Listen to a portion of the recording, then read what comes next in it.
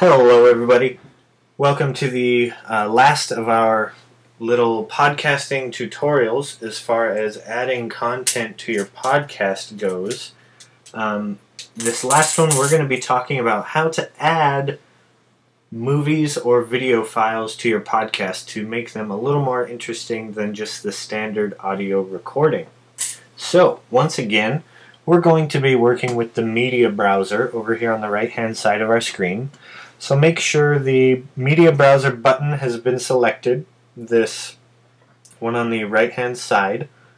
And again, we have audio, photos, and movie options. And we're going to be working in the movies, so go ahead and click that. And you have a number of different libraries you can search through.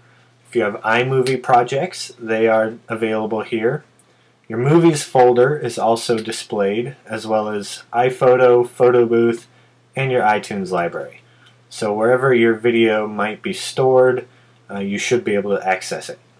So I'll be working in my movies library. That's where I store many of my movies and video files. So once you have a movie selected and you find one you want to use, go ahead and click and drag that movie into your podcast window and drop it in.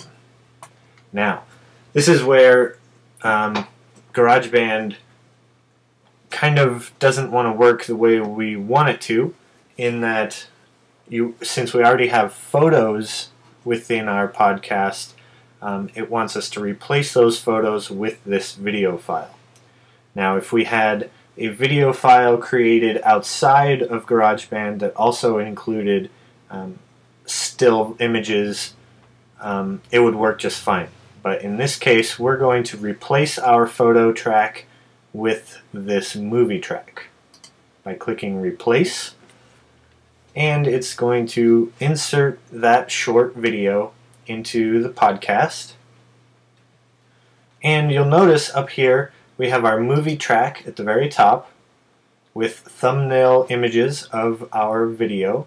And then it drops the soundtrack for that video into its own track. So we could move it, adjust the audio levels, things like that. So that's kind of our final piece of content we're adding. We have gone over vocal recordings, sound effects, jingles, photos, adding songs, and now finally adding video content to our podcast.